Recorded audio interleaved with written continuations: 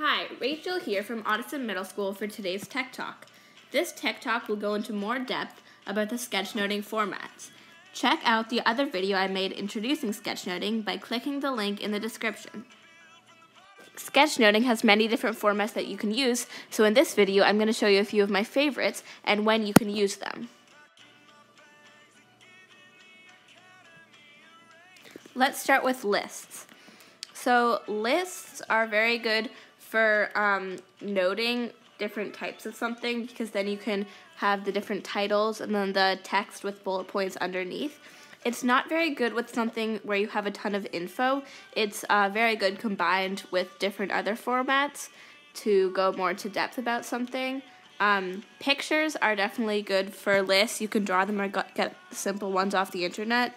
And also it's very good with audio, because then it's easier to explain everything without the listener being too distracted by a ton of action on the screen. Next we have the sequence. So this is my favorite type of sketchnoting because it's a very good go-to strategy. It's very simple. When you're using the sequence, arrows work very well to separate the sequences. This type of sketchnoting is very good for timelines or order of events, and it also works great with titles and text, and you can also use fonts to differentiate the title and the text. I also like to use shapes around the different parts to group them better, and colors also. I like to use clouds specifically. But the one thing that this type is not good for is it's not very good if you have a ton of different sections, because then it gets crowded on the page because you have all these different sequences with all the arrows and the information. So I think it's better if you just have one main topic and then not a ton of different sections. Next there are the steps, which is a little bit like the list and the sequence. But it's a bit better for audio.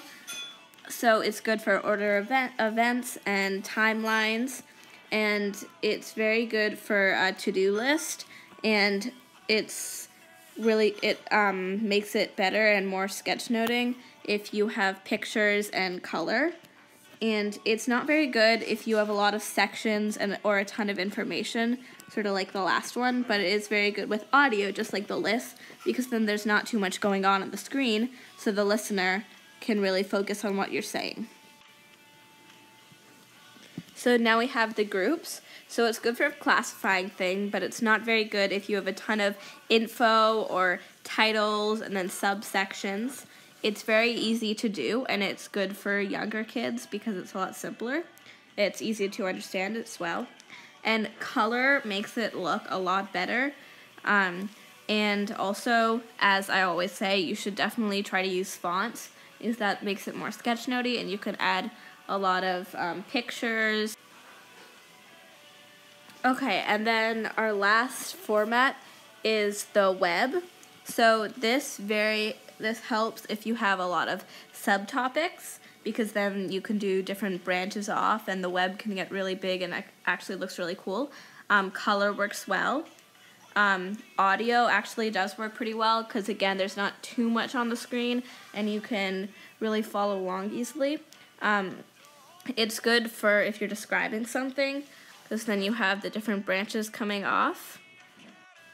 And also, an app that I use a lot for this kind of thing, although it's not quite sketchnoting, I use Poplet, which is a free app that you can get on an iPad or an iPhone. And I think it's really cool because it pretty much makes a web for you, and then you just fill it out. Though if you're leaning more towards the sketchnoting kind of thing, you can add in color and pictures, and that will really help.